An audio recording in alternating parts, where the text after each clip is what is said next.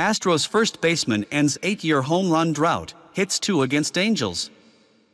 Houston Astros first baseman Jon Singleton played in just his 14th MLB game since the end of the 2015 season Friday night against the Los Angeles Angels.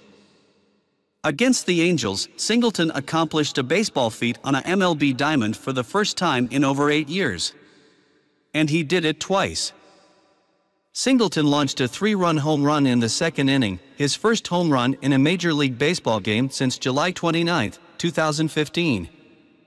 Singleton's spot in the lineup came back around in the third inning, and the first baseman made up for lost time. Singleton played in the Astros organization before asking for his release prior to the 2018 season after being suspended 100 games for a third failed drug test, according to the Associated Press. Singleton had been suspended multiple times for marijuana use prior to 2018, according to MLB.com.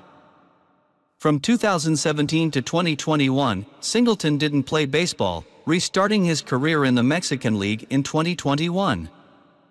He returned to the big leagues earlier this season with the Milwaukee Brewers before being released after 11 games. Houston signed Singleton to a minor league deal in June. "It's a great feeling," Singleton said.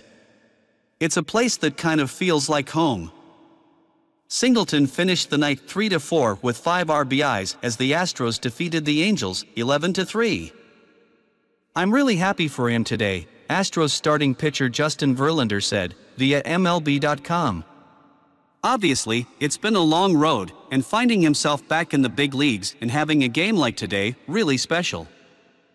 Verlander made his second start for Houston since he was traded by the New York Mets at the trade deadline, allowing 3 earned runs in 6 innings.